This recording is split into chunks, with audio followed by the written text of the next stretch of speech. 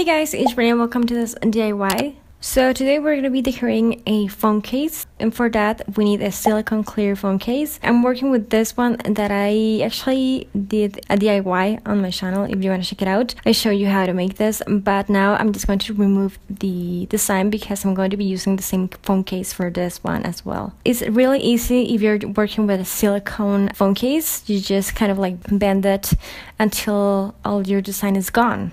In my case, I had some leftover pieces, and I just went with my cotton pad and some acetone or nail polish remover, and I just, removed what was left in there. Once I've done that, I'm just going to take a big bowl and some water, and I'm going to be working with a lot actually, nail polishes. I'm using a few shades or a few colors, but I'm going to be dropping a few drops of nail polish, and once it expands my drop, that's when I'm going to soak my phone case on my water. So once I have done that, I'm just going to move on to next colors. As you can see, I didn't have red, but I did have this orange. It's important to use a bowl that is big enough for you to submerge the whole phone case, so you need to have a lot of room in there for it to work. So yeah, I'm just going to keep on doing that with all my colors. Here I'm using green and then pink.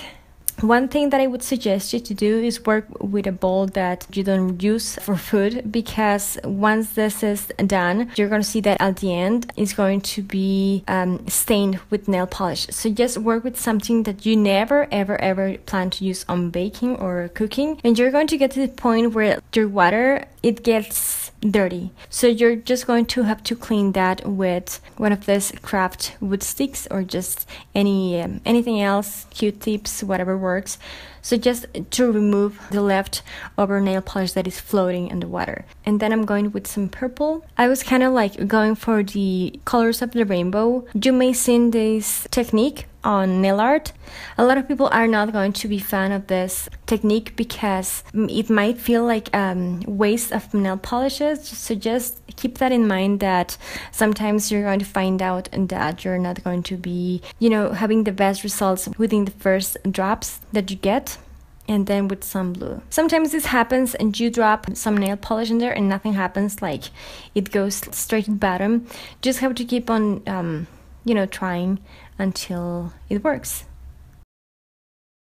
Those are the colors that I used, but I went back and forth with some of them because I felt like I could have more contrast and I wanted my colors to be more vibrant. One other thing, I'm using a clear phone case because I want to be able to see my phone through my phone case. I mean, if you want to work with a colored already phone case, just go ahead and do it. Now, as I was going through the process, I found myself experiencing a few tips and tricks that I wanted to share with you. The first, color that I didn't like, and that's why I chose to remove it right after that. Just in case you are skeptical of trying this technique, just know that you can easily remove the color and try again. So I didn't wear gloves in the process because honestly I thought about it after that. Honestly, I would highly suggest you to wear gloves just to protect your nails and hands, because if you don't, this may happen to you because you submerge your hand as well with your phone case. So you're going to end up with nail polish all over the place. Nothing happens really, you just have to work with some acetone or nail polish remover. But if you don't want to go through that, just make sure you wear gloves. And it's okay if you make a few mistakes or you just want to start all over again. You just don't like the design at all, as it happened to me, so no worries. At the end of the day, this is nail polish, so you just have to remove it with some nail polish remover and a cotton pad.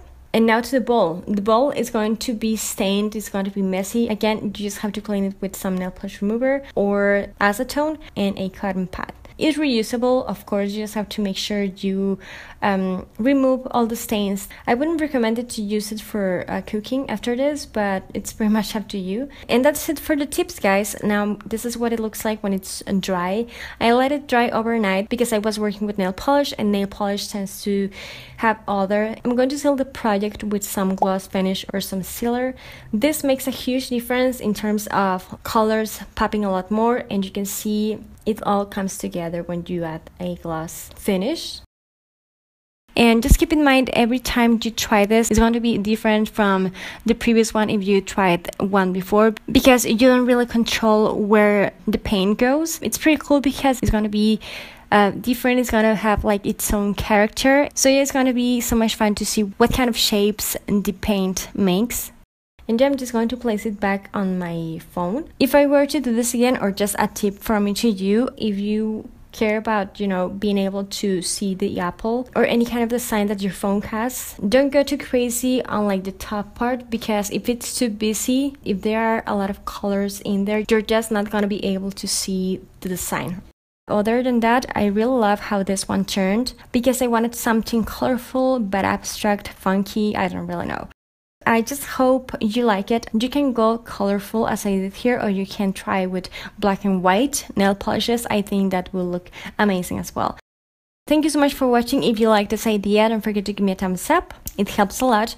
Don't forget to subscribe to my channel if you haven't, and don't forget to share this so more people can watch and join. Thank you so much for your time watching. I hope you give it a try. It's so much fun. I'll talk to you later. Bye guys!